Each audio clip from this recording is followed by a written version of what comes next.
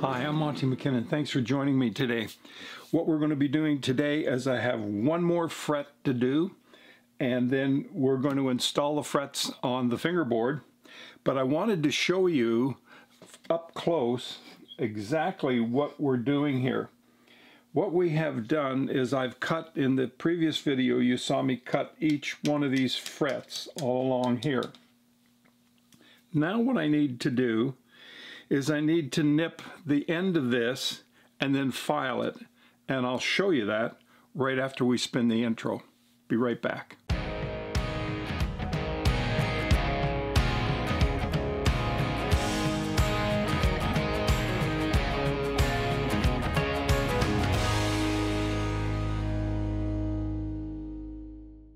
All right, we are back, and I have this one last fret to do. I got to tell you, this is a bit of a pain because there's 20 frets on this particular neck, and that means I'm cutting 40 times and filing 40 times, and that gets a little annoying. So let me show you what it is that we do over here on this jig, and I'll get you a close-up of that.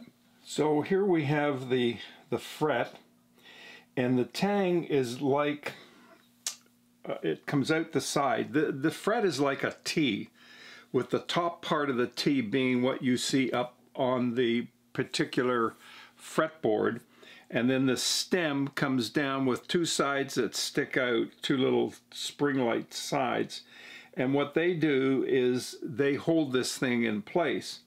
But this goes all the way to the end, and I don't want that. So what I'm doing here is I'm using this nipper, and this tool actually, if I can get my hand stop shaking long enough, cuts off the piece here that hangs down. And I do that on both sides, and I want to get it close to the tang that sets out here. And if I can get that, get the fret really tight in the fretboard. Now, because my hand shakes so much, I made this little jig which broke on me yesterday, actually, to tell you the truth. And what this does is this acts as a separate pair of hands. Because I want to file this part of the fret here that I've cut off, there's a little piece of it still sticking up, and I want that nice and smooth. So in order to get there, what I am doing is I am holding this in place. There it is. Now what I do is I just hold this side and I file away until I get this thing perfectly smooth. Alright, we are done. There is what we have. You can see it's flat out here, and it's flat out here. That's going to allow it to wrap over top of the binding, and then we are going to cut it and we're going to file it, and you'll see all of that in just a moment. Now what I have here is the press that's going to go in the drill press, and this will take each fret and put it in the slot. We'll line it up, and then we'll press it down, and it will put equal pressure over the entire fret so that the fret goes in according to this shape. Now, in order to make sure I've got the shape right here, I can also set this just like that. There you're able to see that this is perfectly arched to a 16-foot radius all the way across, all the way up. Oh, it's absolutely perfect. Whoever gets this guitar and plays it is going to love it because it's going to play extremely well. Okay, we are good. Now what I need to do is move over to the drill press and you'll see me do some of that, but I won't necessarily describe what it is that I'm doing. Again, I have taken all the frets, measured each one individually, and put them into this block of wood listing 1 to 20. And I have cut the ends of each fret so that they will fit specifically into the guitar. I sanded this down with a 220 grit paper. I then went to 320, and then I did a final coat of 400 just to make it nice and silky smooth. And we're not going to, I will put some oil on this later on in order to make sure that the wood doesn't dry out. All right, it is time for us to head over to the drill press. Now, before we start the frets, one thing that's really important is I have a wedge here, and the bottom of the guitar neck, where it's sitting in the cradle here, is suspended in the air by about that much. And I want to put this underneath it to support the neck, so when we press down, we're not going to actually cause that neck to move or bow or break or snap or anything like that. So we're going to do that right now.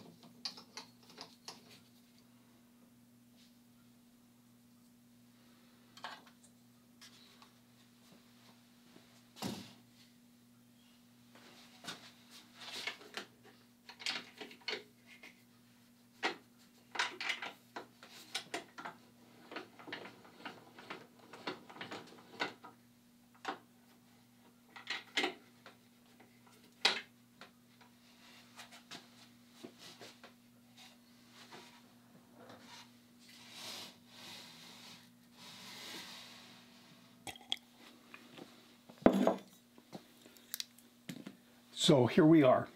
All the frets are in. I used, and I've pressed them. I have not yet put any wax on the fingerboard or stain in order to allow me to put some drops of CA glue or the super glue from Star Bond on here. I will be doing that. What I have next is a jig that is cut here on about a 30-degree radius with a file that is in here. And what you do now is you very gently go along here like so.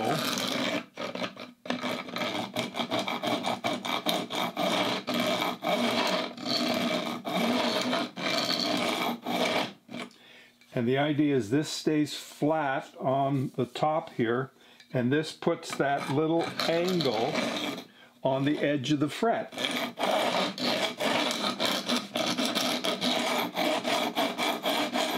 Once this is done,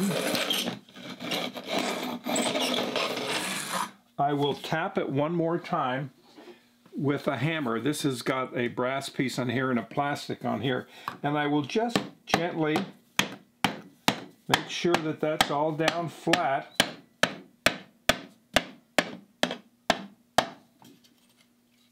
And I have another little file which I will be using on here to tighten that up. Now we're going to come the other side and we're going to do the same thing. I can do that while at another time. I don't have to do this and bore you to tears watching me file frets, so we will do that. At any rate, we're getting close.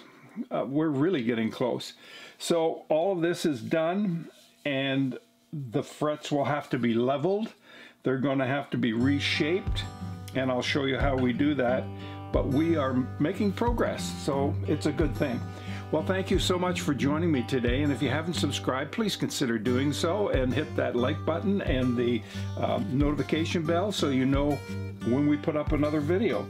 Very soon, we're going to have this sitting on this acoustic guitar, all glued in place, ready for some strings. It won't be long now. So thank you again, and I'll see you in the next video. And don't forget to check out the links and get yourself some English breakfast tea. just because you can. It's a great drink. Good stuff. All right, we'll see you in the next video. Bye for now.